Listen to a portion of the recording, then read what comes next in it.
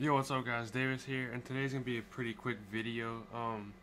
Basically, you guys, the newest update for GTA just came out, which is TU27, and Xbox Unity.net, I think it's called. I don't think they released the update yet, but basically what I did was I went on my retail console, and I just played GTA, and it asked me for an update, and so I just extracted that update and then put it on my RGH and it works. So instead of you guys waiting for Xbox Unity to have an update or for you to be able to download that update on their website, I just went ahead and did my own. So this should work for you guys.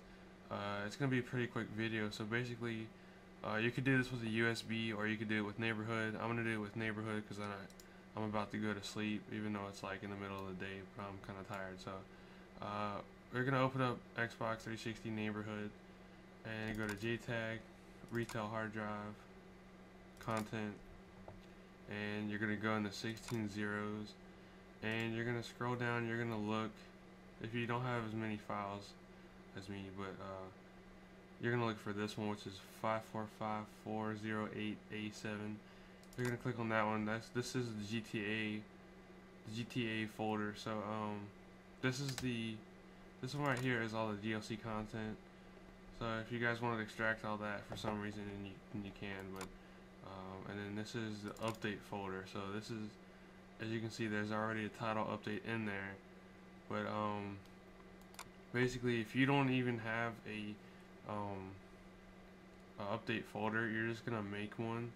And so we would go right click in new folder, and you would just type in 000B0000. So that's 3 zeros, a B, and 4 zeros.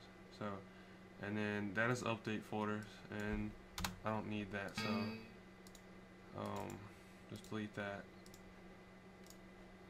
So we're gonna go in here, and this is our title update, which is what this is what you're gonna be downloading. And so basically, you're just gonna go in that folder, and you're just gonna drag and drop that into there. If there is another title update in there already, then I will just go ahead and delete it. But other than that, just go ahead and drag and drop it, and it should be good. I already have it in there, so I'm not gonna do it. But if it gives you like an error saying couldn't connect to Xbox or something, like it failed to transfer, just go ahead and do it with the USB. It'll be faster that way. But anyway, guys, that's all for today.